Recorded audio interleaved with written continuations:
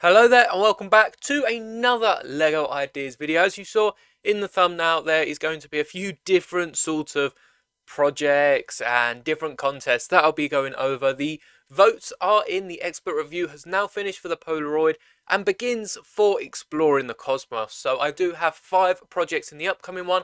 I'll be going over them because eventually it does get to a fan vote, which I will need your support for. Keep an eye out in the community post and I'll probably whack a short out about it around the time that you can vote. So do keep an eye out for that. Thank you to everyone who has supported me on all my projects for ideas. We'll get to the hand and also talk about a brand new entry for a new contest. So let's first begin with my mannequin hand, which if you don't know, there are 3 variants.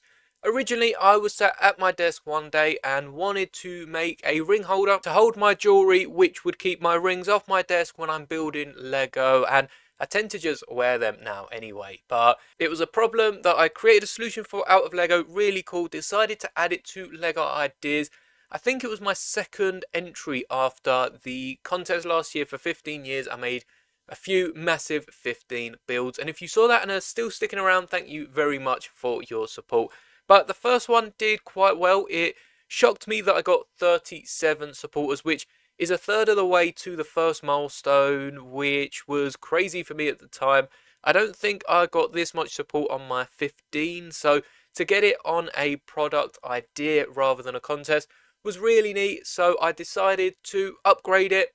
First one's looking a bit like a first draft of a design. So I went with a much more sleeker, smoothed out, told off the whole palm of the hand and added these nice white chocolate buttons, which is definitely what they remind me of, to the fronts of the fingers and just made it look a bit more presentable. Added a really cool base to the bottom and that ended up with 60 supporters. So okay, we are now 2/3 of the way there. So I revisited the purpose of my hand. I had a few comments saying it would be great for ASL. I also had one that said it would be great as a Lego prosthetic, which I am still working on. Hopefully I can bring that idea around next year, dependent how well this hand does. I mean, the third version of the hand might still be here next year, and we'll get to that in just a second. 60 supporters was amazing, and we reached that in 60 days. That's a supporter a day. So by the time I managed to do the third one, you can see it's a completely overhauled design. I mean, the shape is roughly the same, but I completely changed up how the thumb is joined, and that is so that I could do every letter of the ASL alphabet. The American Sign Language alphabet, as you can see, L, E, G, and O were the 4 images I used. And so far, this is on 89 supporters in, what, 12, 13 days? And I am recording this yesterday, so hopefully by the time this video is out, we will have at least come that much more closer to 100 supporters. It's crazy to think that in about 4 months, this hand has gone from this first copy here, which was a ring holder to keep my rings off the desk. I really didn't think that I'd ever really see this again. I mean, I probably did break it up when I started using it, and now I've got this hand, which I do still have built, and as you can see, I still have it here, and it is just become a part of my display. I am so proud of how well this hand has done already. And if we take a look at the statistics tab, I believe that tells us the milestones. It does indeed. So when we hit 100 supporters, not only do we have 40 whatever days are left, we actually gain a full year to hit the next milestone, which is very nice of Lego to do. They could have just given us 60 days to hit 10k, but I don't think anyone's hitting that. And on top of this full year, that is just to hit 1,000 supporters, which, I mean, if you can hit 100 in 60 days, I guess it's asking you to hit 9 times that in 5 times the days, which hopefully we will then hit. The next step for anyone interested is you get half a year to hit 5,000, then another half of the year to hit the 10k landmark. Once you hit 10k, you enter into a pool of other submissions, which there has been a new pool that I don't think I've shown off yet. So I'm pretty sure I haven't shown this off in my last LEGO Ideas video. I think it was just before this was all announced. So these are the 42 new images. There's a few really cool ones. I'm not sure if they do showcase a few of them in this article. But there are some really good ones. I'm pretty sure there are probably a few Taylor Swift houses which again have still made it through. If Lego don't eventually just make one, I would be very surprised. It goes into the pool with all the others from that quarter of the year, and they pick one or two, they pick a few of them to become an actual set. And with the success of Lego's Browse sets, I really think releasing an ASL hand or any sort of sign language help would be really cool. They've already done so much work on their website, creating videos to help people learn, having a set that they can actually push out to not only fans of Lego, but schools and other places to help teach children. Even parents just being able to pick up a set that will teach themselves and their children sign language. I think that would just be amazing. There's actually another sign language set that's just recently hit 1K that I am a big supporter of, and I'd just love to see Lego release something along this lines sometime soon. But of course, that is not the only reason why we're here. You got to stay to the end to see them Polaroid results, which did come out probably about an hour ago, which was really great because I expected to be recording that section later, so we can get straight to that at the end of this video. But Exploring the Cosmos today enters the expert review, which would have been yesterday for you all at home. But I do have 5 entries into this, and if we take a look at my profile, which is linked in the description, you can see that amongst all other links, I now have an Amazon affiliate, which is amazing. So if you're ordering Lego through Amazon, be sure to check that out. The link in the description takes you straight through to the Lego storefront, and you can't be disappointed with anything you buy off that. So thank you so much for your support on all of the platforms. The first Cosmos project that I have is honestly probably my favourite. I'm pretty sure this was the first one I revealed, and it was one of the last ones I actually made. So it definitely deserved to be the first one out because it resembles the classic space logo. But what you might not see is there is a baby red spaceman. We're getting blue, we're getting white, we're apparently getting a pink one.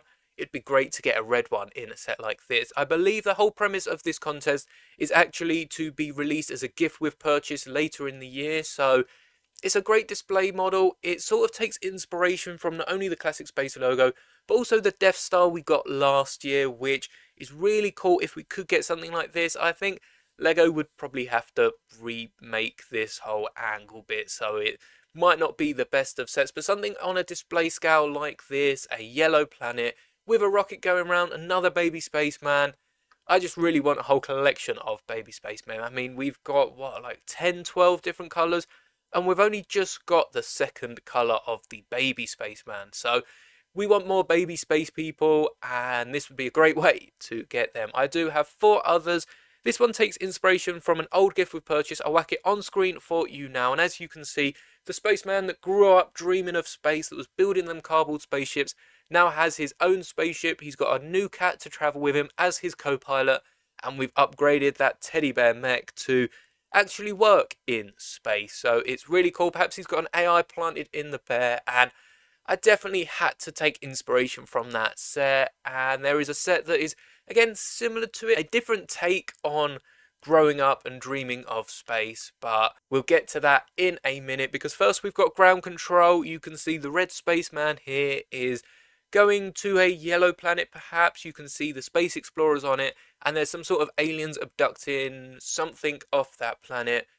But the person at the base is sleeping. They've dozed off reading a book and unable to help. I thought this was a great story to tell through it. The screens are created in that 1 brick, or I guess 2 bricks if you include the glass panel on the front. And it's a really interesting design, really neat set. And again, all of these are great gift with purchase that personally I would spend money on Lego just to get.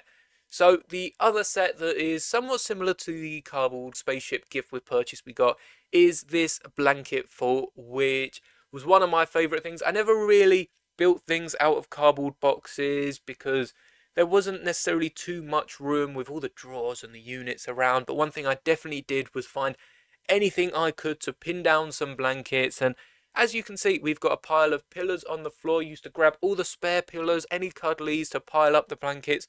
We've even got a small era on the other side. The eras that folded out and were sort of 3 sections that folded out were the best because you could fully just have half a blanket fort just with a blanket over an era.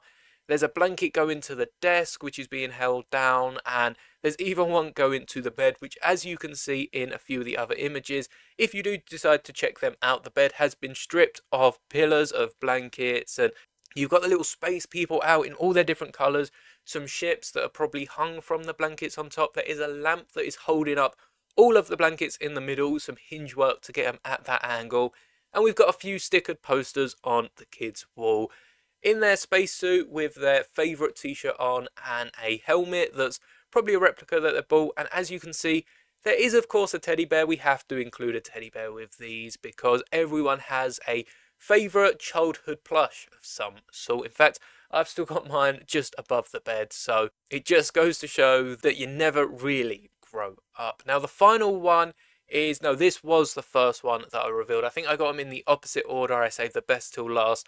I really can't remember, it was so long ago, and of course I've had many new ideas since then, but the first one was the Spaceship Separator, the SS Separator, which took a lot of references and was based around the brick separator that we see in so many different Lego sets. As you can see, if I was to hold it up, you can sort of see the similarity between the two.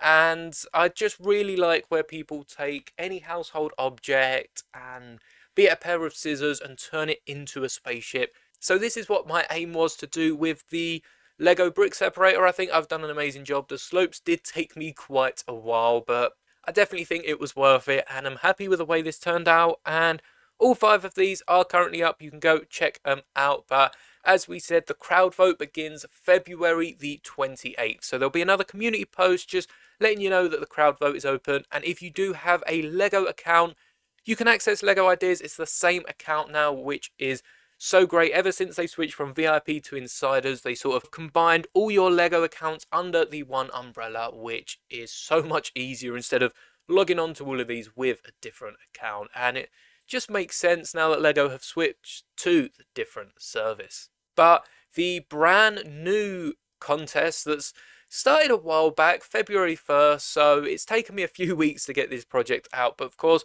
I've also had the other space ones that I was making at the start of February, is create your own exhibition. If you've seen the Lego Insiders Museum, and I'm sure you have by now, then you'll know it's a great set. It comes with some interesting themes. I think it already covers space, dinosaurs, and pirates.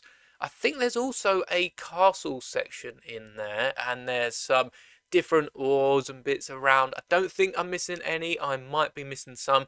But this contest asks you to create your own exhibit for the museum as an extension or just as a standalone. It doesn't have to be related to this set in any means, and you can actually revisit. There are a few different dinosaur builds and that I have seen that have taken a different dinosaur or even gone to the start of the exhibit in the excavating the skeleton and all that. Now, I do have a gift shop, which personally I think is the best exhibit of a museum. I'd always be most excited for a gift shop, and I don't think honestly that's really changed. I've just brought up my excitement about everything else when we go to museums, even zoos. I just love going to the gift shop. You could take a little bit of the zoo, take a bit of the museum home with you, and I honestly think it is one of the best. I mean, if a museum didn't have a gift shop, it would make the ending less excitable. I guess it just gives a nice end to what otherwise I'm sure is a great day. I have definitely taken inspiration from the museum.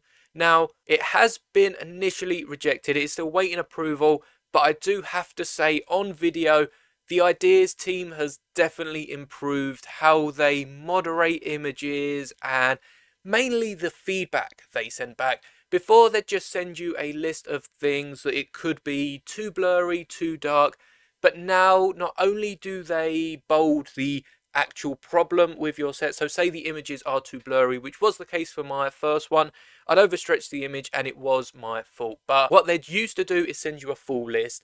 Then eventually they got round to bolding the example, but now not only do they bold the problem for your image, which I feel like this is very, very hard to explain, but they actually include which image is the problem. So, for instance, I didn't realise that my first image was overstretched. I thought that I'd included it at the side that I exported it. I hadn't. I did stretch it out, so it did look quite bad compared to this one I've got now.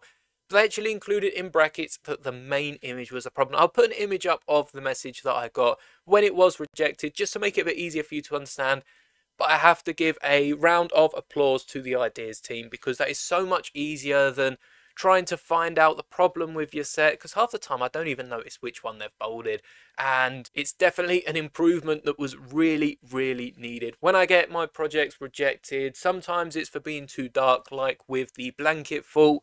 The images were dark, so I had to play around with the lighting on Studio for a few days, but letting me know which image is the problem and what's wrong with it is such an easy way to keep people posting, rather than, oh well, giving up and stopping submitting their thing. So I have left some feedback, and I know they've definitely received it, and hopefully other people have left similar feedback for other problems they've found, and they also get sorted soon. But now, the moment you've been waiting for, if you've made it this far into the video, the winner announcement for Picture Perfect Memories. Now, I didn't win, I didn't come in the top 3, I mean 4, because they chose to select a 4th winner, which I am all here for. The more winners, the merrier, I guess. I'm not quite sure what they won. I don't know if they won...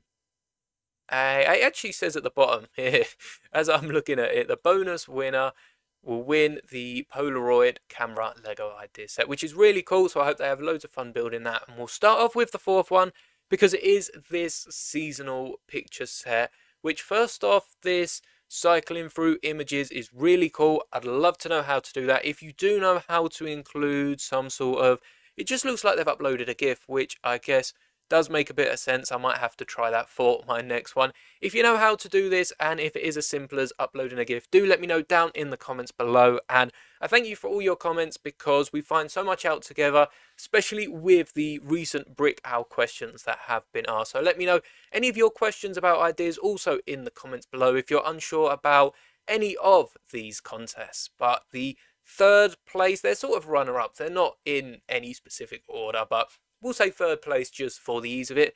We have this Kyoto Garden, which is such a neat and small build. First off, I love these koi pieces that Lego have released, and I'm definitely umming and ahhing getting a few for the little pool in my Lego City, because to have some koi in the Lego City pond would be really cool. I mean, realistically, they're worth too much money to just have wild in the city, but it'd be really cool nonetheless to have some fish look like they're swimming through. And they've used the new corner pieces, which I believe have only been in one set that come out last September, I think. I don't really know, because I don't follow up on these miniatures, but it does look really cool. They've actually angled the build itself, which is probably just using some Technic pieces or something on the inside.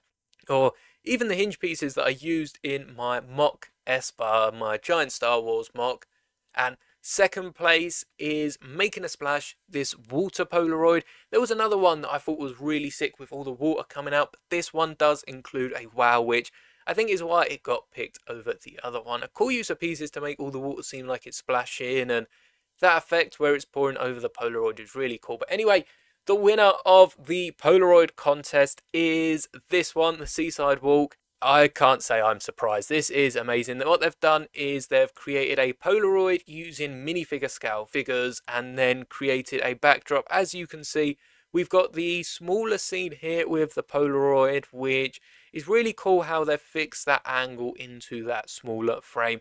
And then they've got a whole background built. It looks like it's actually been made in real life as well, which, if it has, is really cool. I know a load of people add their own real life backgrounds to studio designs, but that just looks like it's actually been built on a desk. And if so, it'd be amazing to see this in person, because you could get the whole 3D effect of the Polaroid. I just think it's an amazing design. It deserves to win. And how they've replicated some smaller Lego elements in that larger Lego scale, and the detail they've also moved across without making it look any different to the micro build is really cool. And I'm happy this one won, because really it did deserve to win. So of course, stay tuned for the Exploring the Cosmos crowd vote. Once again, I will let you know when that heads into the crowd vote. If not, you can mark your calendars for February 28th and use the link down in the description. Be sure to bookmark it so you don't miss out on all of my other Lego ideas, as well as checking out all my other links on my link tree in the description. And as always, may the bricks be with you.